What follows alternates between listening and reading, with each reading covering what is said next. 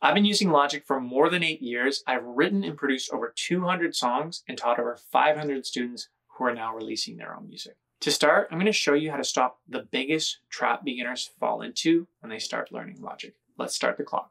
When Steve Jobs started Apple, he didn't manufacture the parts and write all the software himself, right? Instead, what did he do?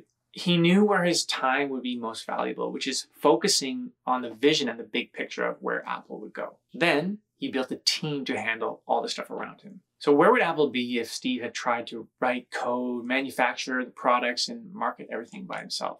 Well, we'd probably all be using Androids. So when it comes to learning Logic, you want to think like Steve Jobs. Even if you want to do everything yourself in Logic, there's value in setting a focus on what you are the best at. So what are some of the areas that you can focus on in Logic? Well, a lot of beginners start using Logic because they want to write, create, and release their music. And that's great. It's why I started too, right? But there are 3 fundamental focus areas in Logic that you should know about first. So let's start with focus area number 1. Let's say we have a friend named Bill. It's ridiculous. Bill is retired and wants to use Logic to record all his song ideas that he just collected over the years from his career. He doesn't really care to make his music sound professional. He doesn't really care to have it published, or he doesn't actually even care to make any money from it. He just really wants the joy of documenting his songs. Bill's focus area for Logic would be songwriting.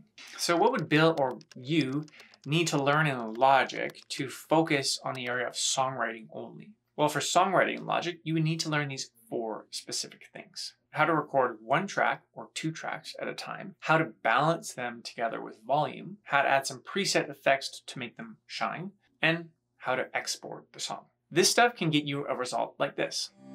Filling up my lungs with promises I'm breaking. Now let's take the same song that Bill created, but talk about a different scenario to explain focus area number 2. Now let's say we have a friend named Ashley. Ashley writes a lot of songs, but wants to make them sound big and professional, like something you might hear on the radio. She's very musical, but she's not really a technical person. Ashley's focus area would be production. So what do you need to learn to get good at production? You should get good at sound selection and songwriting and arrangement. As a producer, ask yourself, okay, with Bill's song, what could be added to the song to make it better? And maybe it's nothing, right? But it could also be adding different instruments like drums, bass, piano, synths, guitars, vocals. It's your job as the producer to either go and record these or find someone else to do it for you. Not only this, but you need to focus as a producer on the dynamics and arrangement of the song too, which is really important. Most of you here are going to fall, I think, in this production focus area. I do as well. And later in the video, I'm going to explain how you can get better at this focus area. But first, let's just look at what a produced version of the song could sound like. Can you tell me how these illusions that I see don't mean a thing when you're around? Yes, I should know. So now let's level up this even more and talk about a different scenario to explain the 3rd focus area. Now let's say we have a friend named Steve, and Steve is a very technical person. He's not a songwriter, he doesn't care to write songs, but would just rather get into the technical details of music. Steve's focus area would be mixing. Mixing is a different skill set, and it requires a lot of trained practice of just listening and understanding the technical side of music. For instance, EQ, sound dimension, space, width, and just overall sonic dimension and balance. If we were to take a song example from the mixer's perspective, we'd be looking to balance everything together and polish the sound. We're not writing songs and we're not producing songs at this point. We're really in the technical details of the music. So we have songwriting, production, and mixing. Now, is there a 4th scenario that we might be missing here? What if you actually want to do all 3 of them, or you're not sure what to focus on? So before deciding, ask yourself, what topic areas are you the best at? For example, I personally prefer to write and produce my own songs, but have someone else mix them. At the beginning, I tried to do all 3, and that was cool because you learn a lot, but it's overwhelming, and honestly, it just takes up a lot of time. That's why when you're learning Logic, don't put that stress on yourself, but decide rather what focus area you're going to tackle.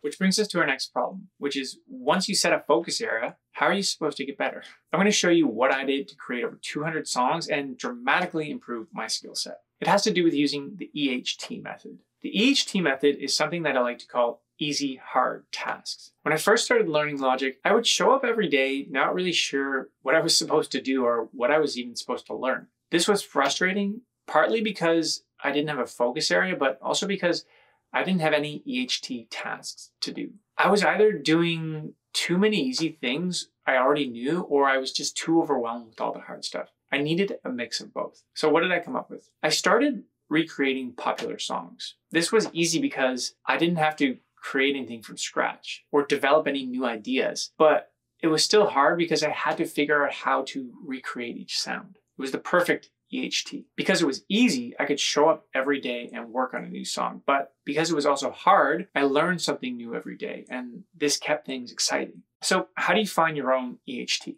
If I were you, I'd steal what I did and just recreate songs. Or if you're not into that, really focus on finding that balance between easy and hard. If you're going to spend the time learning Logic, don't just do easy things you already know. Push yourself a bit, but not too much where you're just going to give up.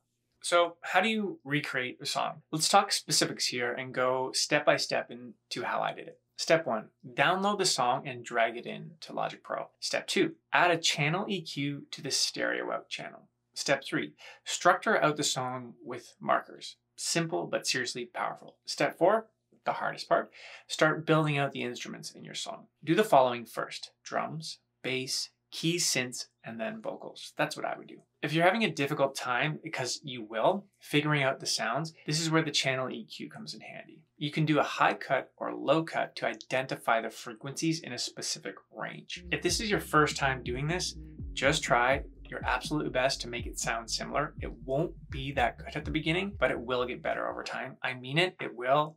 I was in the same position. You can also even go a step further here and use the stem splitter tool in Logic, which will really help you dial down and identify the sounds in your reference track. Now this brings me to my next piece of advice, which is gonna put this all together and supercharge your growth in Logic.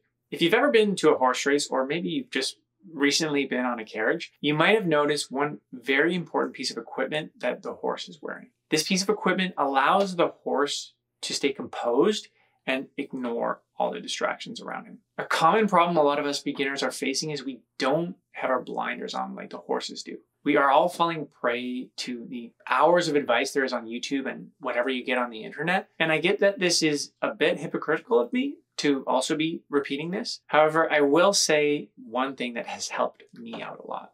I put my blinders on and had tunnel vision toward my focus area, but also my easy hard tasks.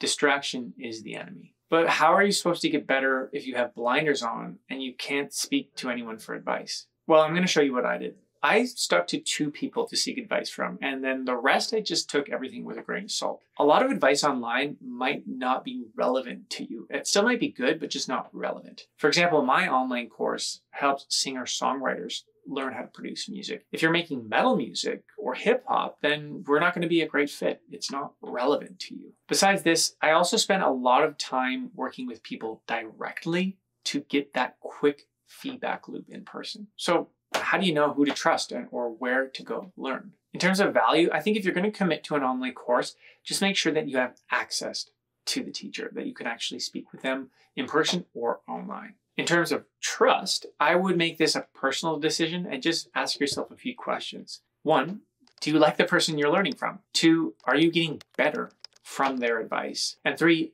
is their skill set or the music they're making something you aspire to? The thing is though, even though I've been using Logic for years, I'm still learning new things. Your learning is actually never going to stop, by the way. But if you feel like you're still stuck at that beginner stage and not sure how to get out of it, watch this video here, and I'm going to teach you the 9.2 obvious signs that could be holding you back.